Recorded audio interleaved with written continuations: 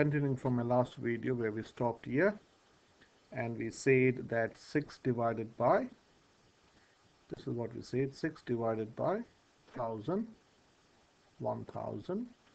gives you 0.006. Okay, so now let us focus only on hundreds. I showed this only to show you how the decimal point moves, okay, or the number moves, whichever way you see, it's the same thing. Now what happens if suppose you have a decimal number, suppose you got 12.5 over 100. So here the decimal point will move 2 places to the left. So you can write this as 0 point, or you don't need to write 0 there, you can also write 0.125, that's fine.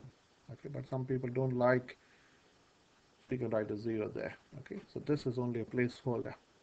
Okay, so if it is say 179 over 100, so here the decimal point is after 9. Okay, so sitting here, it's invisible, so this will become, this decimal point will move 2 places to the left. Why? Because 100 has 2 zeros, so that becomes 1.79. Now why did I spend so much of time here in dividing by 100? Because that's what we're going to do when finding percent of a given quantity. Okay, so when you're dividing by 10, I'll also explain by dividing by 10 what happens. Okay, so when you divide by, suppose, any number, say 115 divided by 10. Okay, here the decimal point is after 15, so this will become, this is pretty easy, 1.5. So if you think about it, this is a process I've explained, but if you think about it, when you're dividing by 10, you're making this 1/10.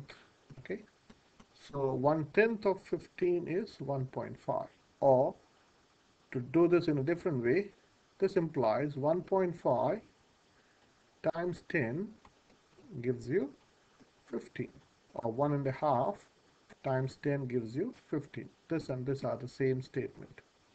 Okay, now I want to explain some other facts before we move on.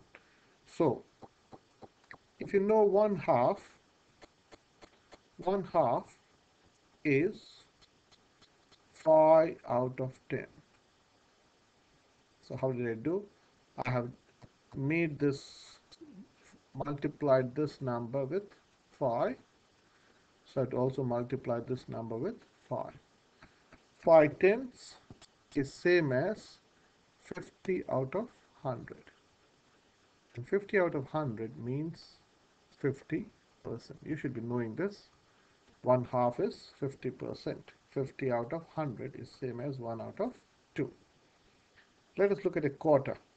A quarter can be changed, the denominator 4 can be changed into a 100. If you know 4 times 25 is 100, okay, or 25 times 4 is 100, or 4 times 25 is 100. So if you multiply the bottom number, that is the denominator, by 25, you do the same thing to the top number. So this is 25 out of 100, which is 25%. Now these facts are very useful when you're finding percent. Okay, what's the next? If you have 1/5, think about it, 1/5 can I write as something out of 10? So you should find it pretty easy. 5 goes in 10 how many times? So we know 5 goes in 10 twice, or 5 times 2 is 10, so you do the same thing to the top number. Times 2, that is 2 out of 10, and I want to write up as 100, so again I'm going to write 100 here. So 10 goes in 100 how many times? So that's pretty easy, 10 times 10 is 100, so you do the same thing to the top number.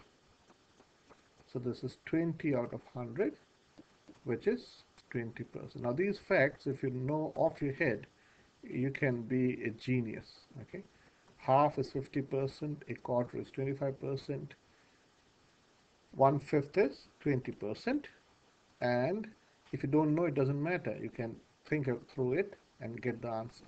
And finally, 1/10 is 10 out of 100.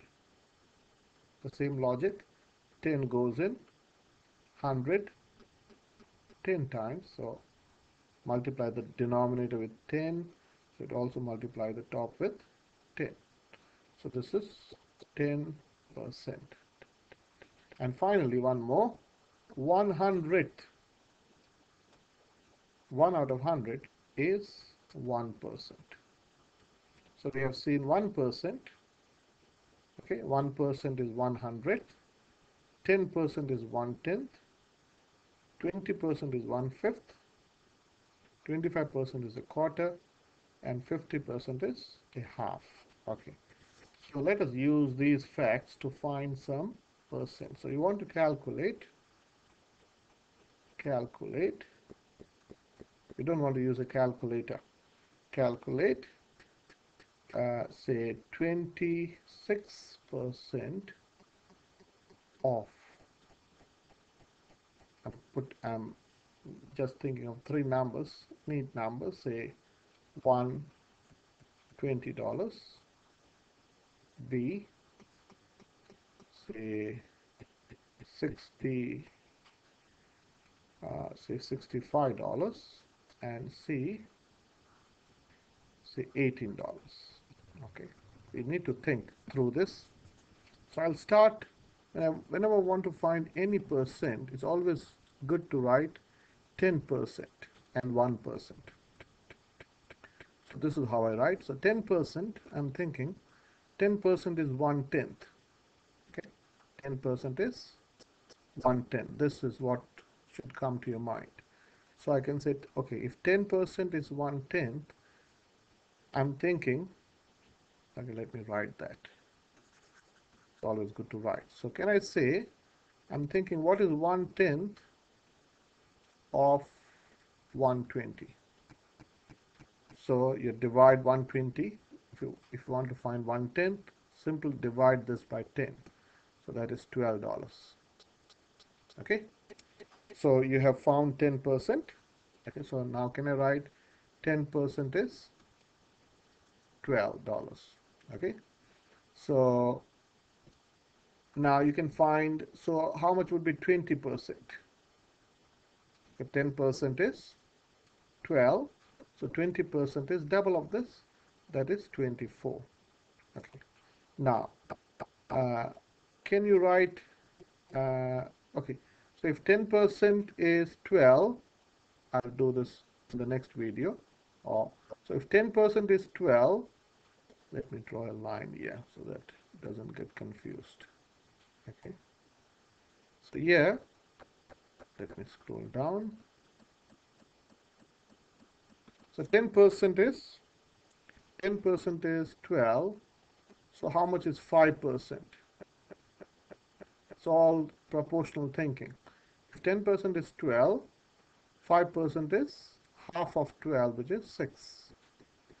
Okay, and what is 1%? From, again, how should I write? Let me cancel this. So can I say from 10%, can I write 1%? So 1% is 1/10 of this.